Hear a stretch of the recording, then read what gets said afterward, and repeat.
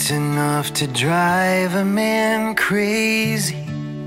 It'll break a man's faith. It's enough to make him wonder if he's ever been sane. When he's bleeding for comfort from thy staff and thy rod, and the heavens' only answer is the silence of God.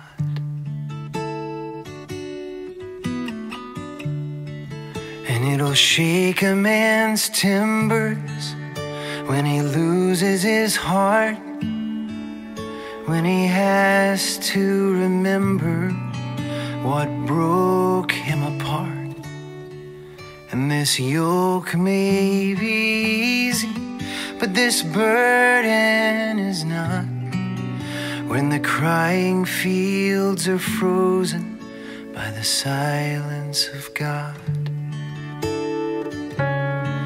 And if a man has got to listen to the voices of the mob, who are reeling in the throes of all the happiness they've got, when they tell you all their troubles have been nailed up to that cross, well then what about the times when even followers get lost?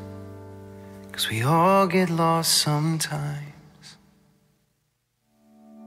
Well, there's a statue of Jesus on a monastery knoll in the hills of Kentucky, all quiet and cold. And he's kneeling in the garden, as silent as a stone.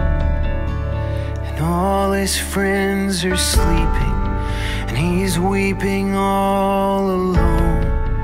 And the man of all sorrows, he never forgot what sorrow is carried by the hearts that he bought.